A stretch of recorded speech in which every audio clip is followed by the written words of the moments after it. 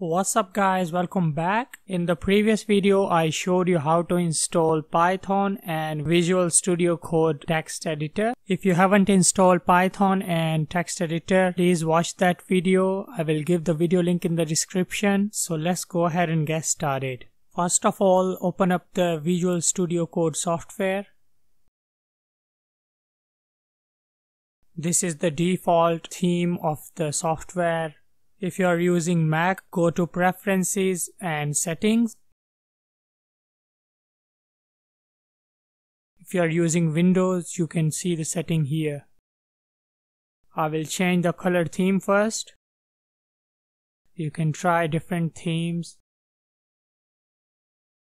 I will select the light Visual Studio and it looks like this. Now to begin with the code, go to Terminal and click New Terminal. Now if you are using Mac, you have to type Python 3, and if you are using Windows, you have to type Python. These three dots show that now you can write the code.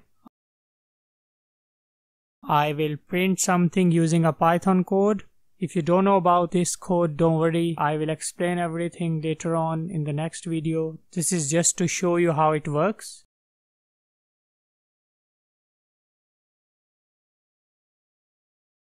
Now I will write another code to determine the current date and time. I will write import datetime and datetime.datetime.now with the parentheses.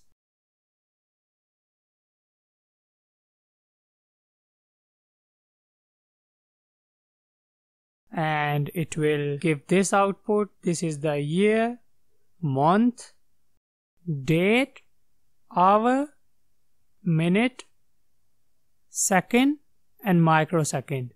I will explain in the next videos what this means and how you can implement it. This video was just to show you how to set up Visual Studio Code. In the next video, I will show you how to write your first program in Python. If you are interested in learning Python, please subscribe to my channel. Have a good day.